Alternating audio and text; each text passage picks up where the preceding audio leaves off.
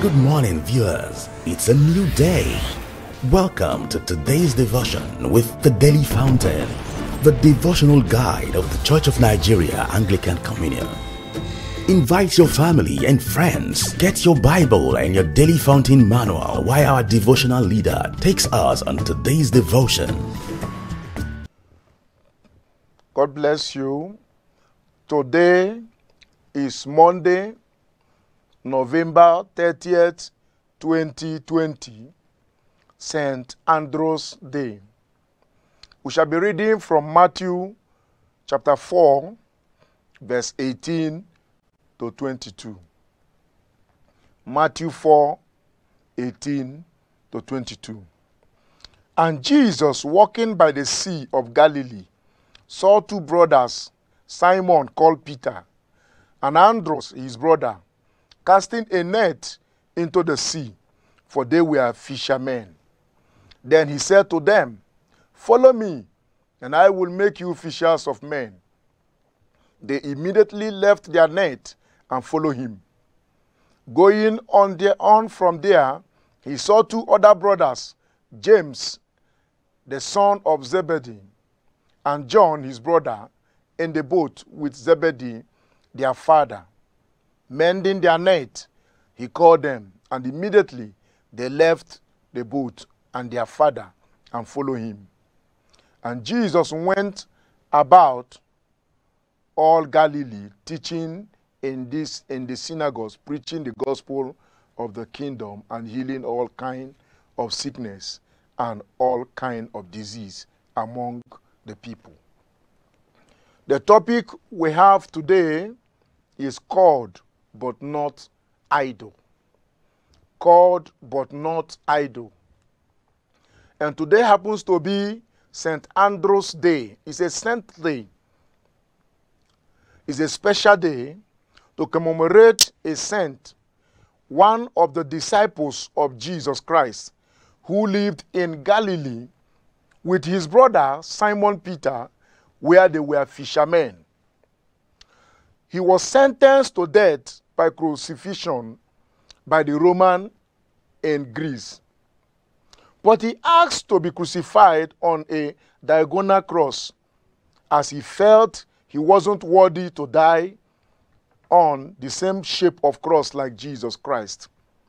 History have it that this diagonal cross is now used as the Scottish flag because of the role St. Andrews played in Scotland. St. Andrew was one of the early disciples of Jesus Christ after Jesus' wilderness experience in Matthew chapter 4, verse 1 to 8. Jesus needed to constitute a team of hard-working and faithful people who would follow, observe, and emulate him, and to be entrusted with service. And he found here those who are already engaged with a responsibility of fishing. It will interest you that fishing is a noble task. Fishing is a responsible task because it needed more commitment and devotion. Jesus did not need idle men. He needed people that are already engaged, people that knows the importance of time, people that are ready to work, people that are not there to waste time. That was the people he needed. And St. Andrews happens to be one among the people that accepted to carry out this noble task. And that is why the church is celebrating him today, commemorating him for his life well spent as a disciple, as an apostle of Jesus Christ. Today, you find out that in our churches, we have hired men with the name evangelist, apostle, pastors, bishops, prophet, and prophetess all over the street with the mandate of their stomach and money. Many are lazy. They are not ready to walk. Jesus needed disciples that are ready to walk, not idle men. It will interest you that today many pastors are idle. They are idle in the church doing nothing. People are moving every day to hell before them. In their congregation, there is no effective message that will pull them out from the pit of hell.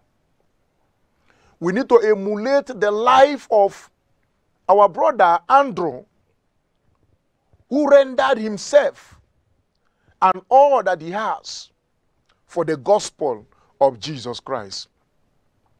God's calling is a noble one. It calls for total commitment, hard working, and faithfulness to the calling.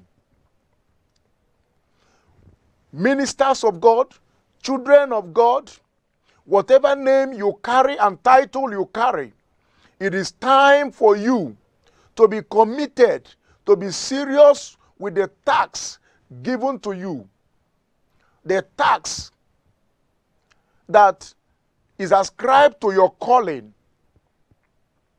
It is time for you to be effective in evangelism, effective in mission and humanitarian outreach.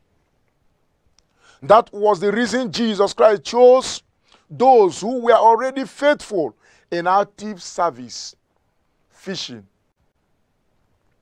Not lazy and idle people who think that the calling is for money making and title, just like we see today in our generation. It is a call for total commitment. It is a call for faithfulness. It is a call for hard working.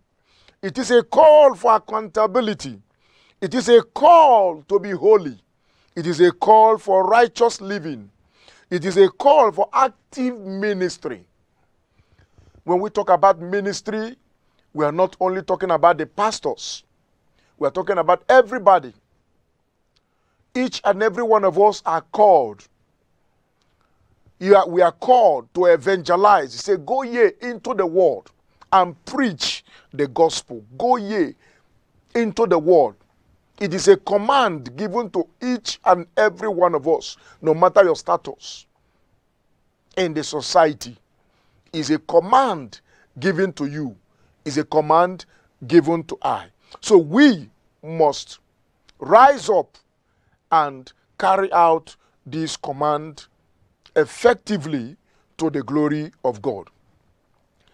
As a Christian, you should put your gift and ministry into action, according to Mark chapter 16, verse 15, which is the major reason of our calling. That is the major reason of our calling. We must emulate our brother Andrew, who forgot about his fishing profession, forget about his boat, forget about what he will gain from the fishing experience or from the fishing work or job. He abandoned all those things just to follow Christ, to be a disciple, to be a soul winner for Jesus Christ. God is expecting us today to be committed in the ministry work. There are so many things that are hindering us, so many things that are making us not to be focused in the soul winning. That is the heartbeat of God. Many of us have forgotten this assignment. It's a noble call.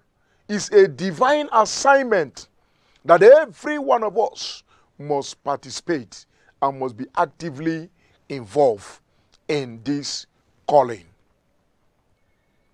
May the Almighty God give us the grace to carry out this calling, just like our brother St. Andrews.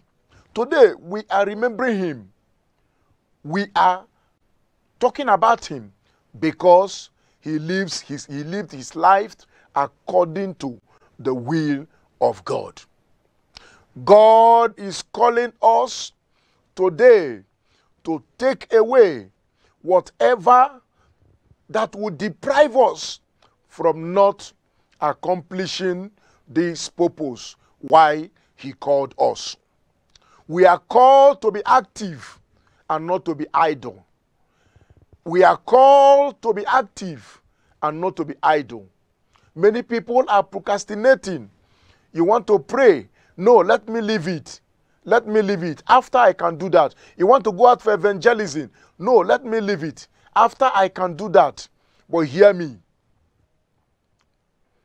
The Lord is reminding us today that he has called us into active ministry. He has called us into active ministry. We don't need to be idle. We need to move on. We need to go out into the world and preach to all people. Preach to everybody, not only in our congregation. We need to go out and bring people to Christ. Just like our brother Andrew did. We need to emulate him in hard working as a child of God. Today many think that the ministry is a bed of roses, where they will just come, sit down, and manna will be falling from heaven. And that is why we have gotten it wrong in our generation. Because we want money, we want food, we want the people to accord us all that we needed. But we are not ready to go out there and to save the people. It is a call for each and every one of us to arise from your slumbering.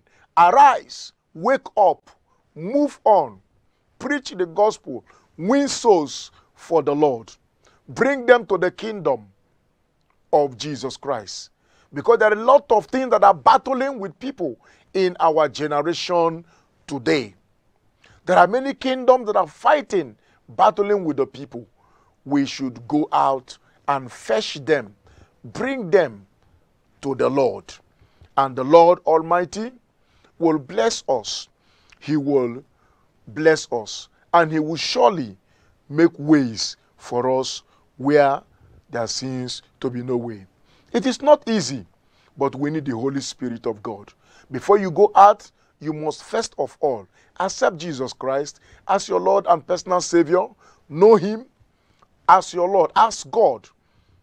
Have a revelation of who he is, and also have a revelation of who you are in the Lord. In so doing, you need the Holy Spirit to equip you for this great task, just as he has equipped our brother St. Andrews. And today we are discussing him.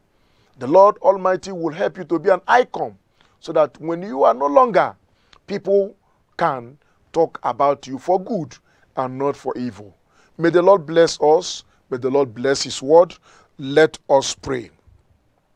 Father, we thank you for your word that has come forth to us today in our daily fountain devotional of Church of Nigeria. We ask, oh God, you help us to engage in this hard work. Help us not to be idle, but to be effective in this ministry. In Jesus Christ's name we pray. Amen. We thank you for fellowshipping with us today. We invite you to join us tomorrow morning, same time, same station, for another special edition of the Daily Fountain. To alert the sponsor or support this program, please contact the numbers and email all showing on your screen.